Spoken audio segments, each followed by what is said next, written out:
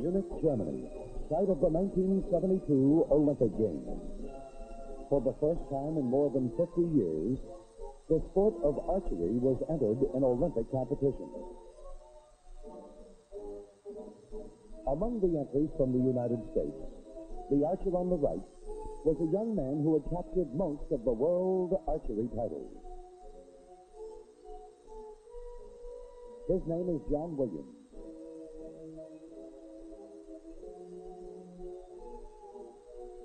John Williams set some new world records in Munich, taking the top awards in the men's division, and brought the Olympic gold medal home to America. We dedicate this film to John Williams and to the John Williams of the future who bring such honor to our sport and to our country.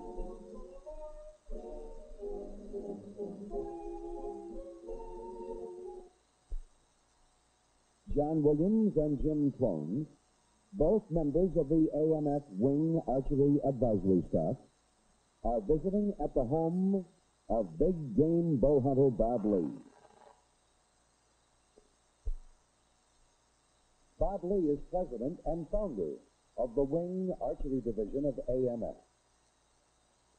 These three archery champions will pass along some of the basic shooting tips that have brought them international fame. Jim Ploen has gained recognition and respect from archers the world over by twice capturing the International Indoor Championship and coaching the 1973 Canadian World Archery Team. The bow is one of the oldest tools known to man, dating back several thousand years. Originally a means of food supply and a weapon of war, the modern generation has revived the bow as an instrument of pleasure, sport, and competition. School equipment, or equipment for the beginning archer, is not nearly as complicated as this competition equipment being used by John and Jim. A large selection of bows are available for the student. Unlike many sports, which are limited by team size or physical stature or ability, archery equipment can be enjoyed by the entire student body. Jim and John will be using this equipment to demonstrate the 7 basic steps to shooting the bow. A short arm guard on the forearm is usually sufficient, but longer arm guards are available if the string should strike the student's arm above the elbow. Finger tabs are also needed to protect the fingers from the pressure of the bowstring. Round quivers may be used to hold the arrows at the shooting line, or belt quivers which allow the archer to move around during shooting. The first consideration in choosing a bow is to determine the student's master or dominant eye. A simple test is to have the student stand facing the target and extend the index finger at arm's length. Now, with both eyes open, point at the center of the target. Now, alternately, close one eye at a time. The finger will appear to jump from the center of the target to one side. If the finger stays on the target, With the right eye open and the left eye closed, the student will shoot a right-handed bow. If the finger stays on the target with the left eye open and the right eye closed, the archer will shoot a left-handed bow. Another determination is the selection of arrows. The arrows should correspond to the archer's draw length. At full draw, a target arrow should come even with the face of the bow.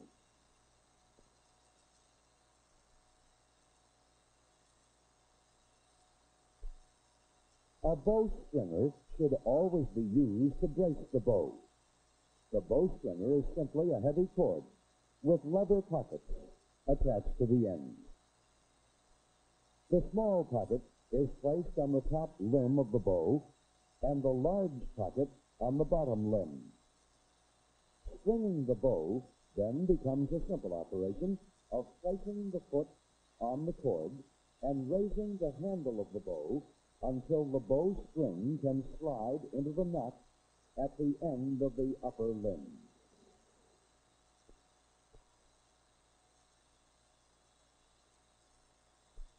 The bowstring must also have a definite point marked so the arrow will be placed on the string in the same position for each shot. This point is called the knocking point. A bow square is used to locate the proper position of the knocking point.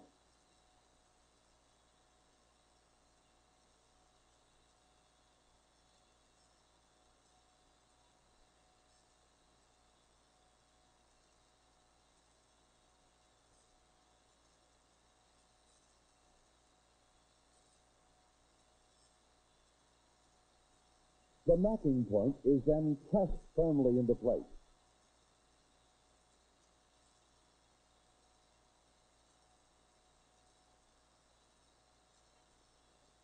Using the arrow to measure the needed gap, a second knot can be located just below the arrow.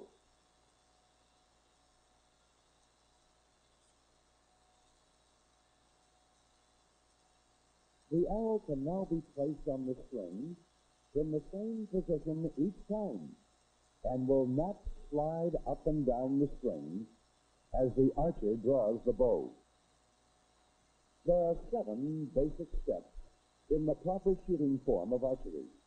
These steps are stance, knocking the arrow, bow hand position, bow arm position, draw and anchor, aim, release, and follow through.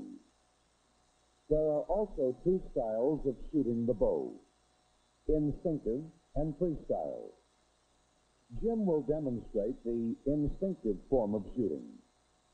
The arrow is aimed by mentally recalling the relationship of the bow, string, arrow, and target for any shooting distance, and is the style preferred by most bow hunters. Let's watch closely now as Jim covers the 7 basic steps. Steps number 1 and 2 are stance and knocking the arrow. The stance is comfortable, balanced, and relaxed. The feet are firmly placed on the ground with the legs open about the same distance as the width of the archer's shoulders. An acceptable alternate is the open stance, where the archer places one foot about 1 shoe length ahead of the other foot. The bow should be held in an upright position while knocking the arrow to avoid interfering with other archers on a close shooting line. The tip of the arrow is placed on the arrow rest. Then the knock is pulled back with the thumb and forefinger. The third step is the bow hand position. The bow is held lightly with the handle resting comfortably in the V formed by the index finger and the thumb. Step 4 is the bow arm position. The bow arm is extended straight from the shoulder. The pressure of the bow in shooting places the draw weight in a straight line with the bone structure.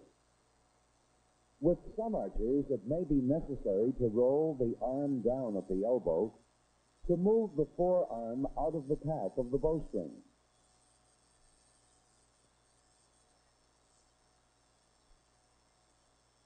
The fifth step in preparing to shoot the bow is the draw and anchor.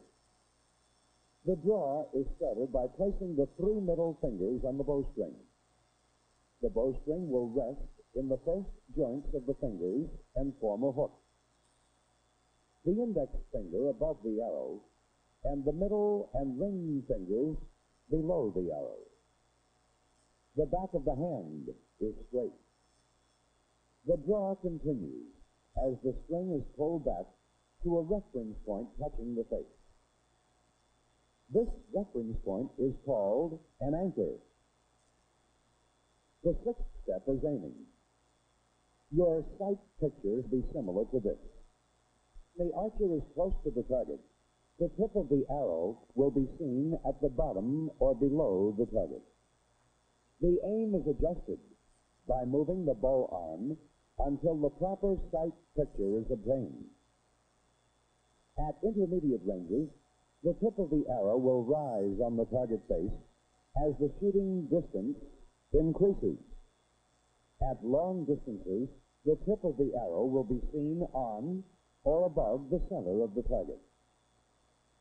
The seventh and final step in the shooting form of archery is the release and follow-through. As the pressure of the bow is released, the released hand will move straight back along the neck to the follow-through position. This position is held until after the arrow has reached the target. In the freestyle form of shooting, a sight is added to the bow as a reference point.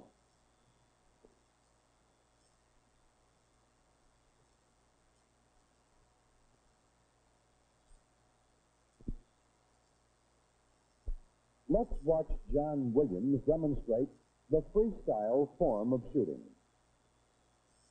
The first four basic steps are the same: stance, arrow knocking, bow hand position, bow arm position.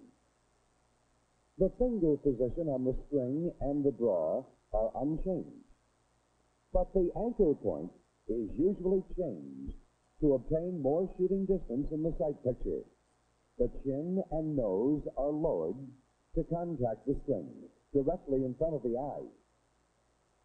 The freestyle archer reads the face of the target and makes corrections by adjusting the sight pin.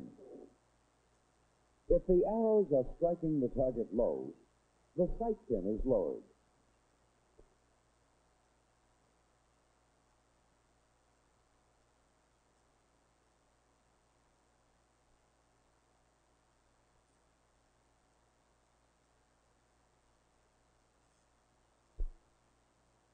If the arrows are striking the target high, the sight pin is raised. The pin is always moved in the same direction the arrows are striking the target, away from center.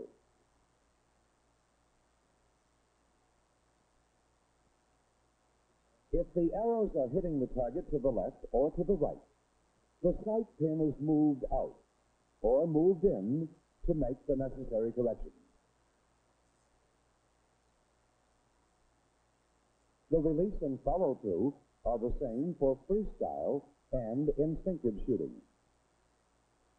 The 7 basic steps in shooting form of archery are stance, knocking the arrow, bow hand position, bow arm position, draw and anchor, aim, release, and follow-through. Let's look at some of the more common mistakes encountered in the 7 steps to archery. Some archers allow the hips to sway or move forward. The stance must be firm. The arrow should be handled firmly and positioned on the string in a positive manner.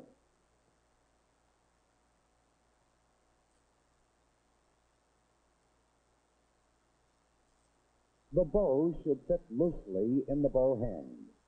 A tight grip might torque the bow and throw the limbs out of alignment with the string and eye. The bow will settle into a natural position as the string is pulled back. The fingers need only to prevent the bow from falling upon release. Upon drawing, the pressure flows from the bow hand straight through the wrist and straight arm to the shoulder. If the student archer has difficulty in rolling the forearm out of the path of the bowstring, the problem can usually be corrected by having the archer hold the bow at arm's length, fold the arm at the elbow until the bow arm touches the chest, then straighten the arm to the shooting position. This will rotate the elbow down and out of the path of the bowstring. Another common problem is the arrow falling from the arrow rest during the draw. This is caused by a cut or bow in the hand or by pinching the arrow between the fingers. The fingers should not apply pressure on the arrow as the string is drawn back.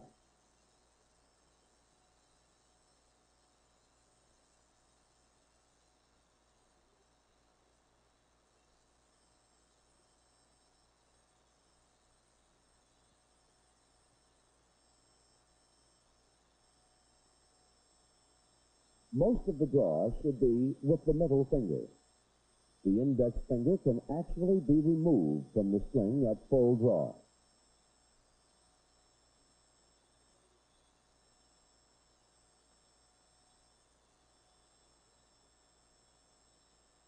Pinching the arrow can also cause the arrow to rise off the arrow rest.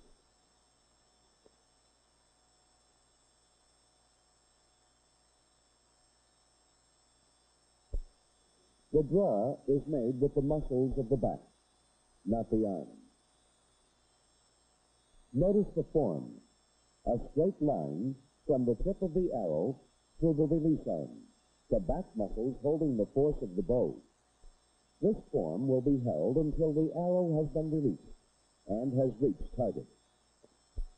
When aiming, the string should come directly in front of the eye. The archer should look directly through the string and over the tip of the arrow. As this demonstration shows, the archer can look directly over the tip of the arrow, but if the draw is not anchored directly in front of the eye, the arrow will not be pointing at the target.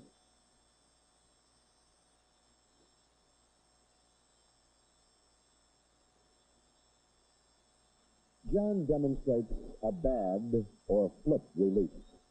Clunking the string at the moment of release will throw the arrow out of alignment with the target.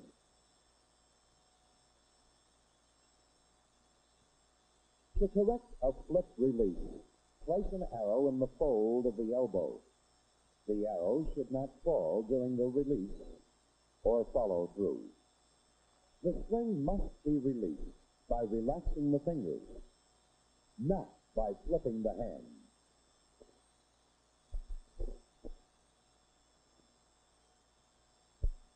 Canting or leaning the bow to the right will cause the arrow to fly to the right. Canting or leaning the bow to the left will cause the arrow to fly to the left of target. The bow should be held perpendicular.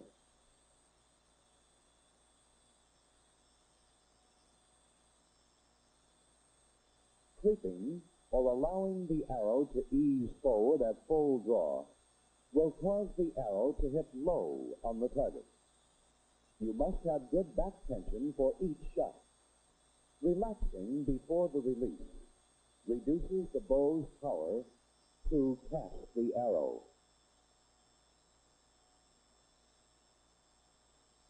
There are many other reasons for right and left or high and low arrows, such as allowing the bow arm to move with the release, dropping the bow arm as the arrow leaves the bow, relaxing as you release, leaning into the shot, or break away from the follow-through position as the arrow is shot. Other causes are peeking or moving the head in an attempt to watch the flight of the arrow. Follow-through is important. These are just a few of the more common errors.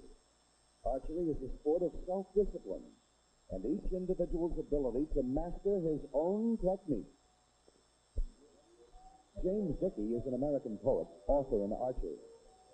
Speaking of archery, James Dickey has said, "I like the idea that a bow is not a machine, but a kind of primitive instrument. You see the flight of the arrow, which to me is the prettiest thing in sport. The arc of the arrow is almost unbearably beautiful. It gives the illusion of predestination. It seems to be following a string right to the place where you want it to go. That's you going out there. That's you making that flight. There's a marvelous complexity to archery, with the mechanics of a bow, an arrow, a string, with the physical complexity of your bow hand, bow arm, drawing hand, anchor, release. But if you keep it simple in your own mind, don't let the elements run away with you. It all ends with a surprisingly beautiful amount of simplicity. The simple shooting of an arrow.